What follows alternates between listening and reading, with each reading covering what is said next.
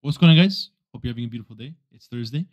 Let's have an amazing video. Today, I'm talking about two alpha projects. I'm talking about another project to keep your eye out for. A lot of good things coming in, a lot of bad things coming in. I'm joking. It's all good, right? So, I hope you had an amazing day. Hope you've been working hard. I hope you've been just getting your mind to it and just been having a great time. So, we're going to move this right over here. Genuinely big. We're also going to move to a couple of projects that I've honestly have came on my radar, and one of them is Tiny Dinos. Now, you're probably thinking, why are you looking at this project? It's dead. The Omni Chan is dead. Well, it came on my mind because today I saw news that Little Pudgies is moving to the Omni Chain.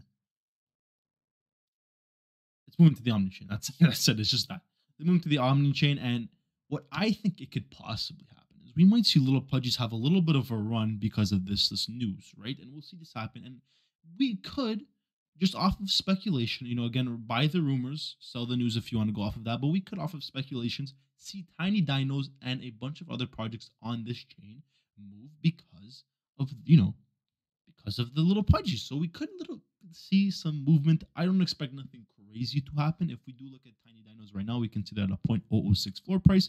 And recently they hit a 0.1415 not that long ago, it was January 5th. And we can see that right now the list and D list, they're kind of at their lowest points right now. So possibly some movement from here. And if we do look at the thickness of the floor, it is absolutely thin. Just to get to zero point 0.2, it's only 124 NFTs, which is not crazy. But again, for a project that's been out this long, it might be hard to achieve.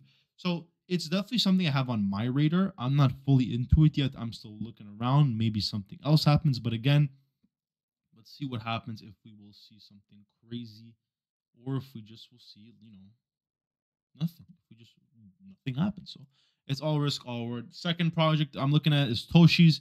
This one is kind of a quick flip before reveal, but my problem is reveal has still not been confirmed yet by the project. They're saying it's around 5 to 7 days, and I'm not a fan of that. Just give us a day.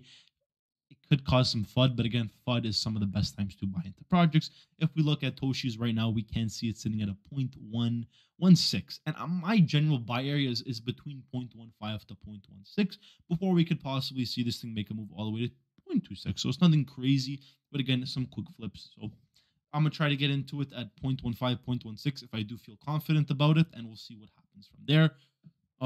I've been a fan of this project, but my only problem seems to be is I think we can wait for some FUD to kick in and see people going, "Oh, this project's a rug because they haven't announced their reveal date yet, and it's delayed. This and that. There's something wrong." So I'm gonna maybe wait for some FUD to come in before I entry because I've learned that through FUD is some of the best times to buy into projects. And now, finally, this is a project I just want to talk about. From an award-winning motion graphic designer, a 111 supply with 0% royalties, follow you equals auto whitelist, handpicked collabs only, and organic growth maxi. When Discord, it is unknown. This is a very low-key project. Only 31 people are on the whitelist, 1.8k followers right now, and is only followed by 4 people I do know, some good people to look into, but it's made by some award-winning graphic motion designer. I do not really know him, I'm not sure. Team here, we have 3 people here. If we just look at their stat sheets, it look nice, it looks cool. But again, if this is the type of art we're getting, it's nothing against the art, but 3D art, again, at the current moment, 3D art is not a fan favorite. So something to also look into. It's kind of looking good, but again, with a small supply and this fine art meta we're starting to see, this could possibly blow up. So I would try to get whitelist. I'm not 100% sure on how to get whitelist. I'm just pretty sure it's going to be through collabs and other stuff like that. If we do look at the crypto right now, we can see it's pretty much the same as we checked yesterday. If we do look at Blur, we can see that everything is just the same. Bored Ape 65 or 63 ETH, Mutant Ape 13 ETH. Okay, Porsches. I mean, come on. I didn't see this coming. I'm pissed off. I mean, I'm just not that guy. I'm just not that guy to be calling out Porsches when it doesn't fully mint out. People saying it's a lot of market manipulation and stuff like that.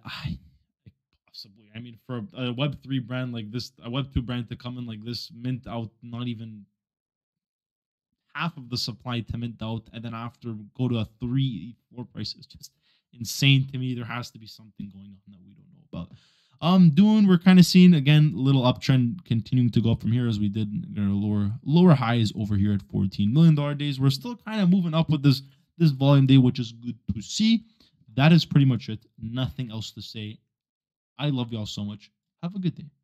Have a good night. God bless you.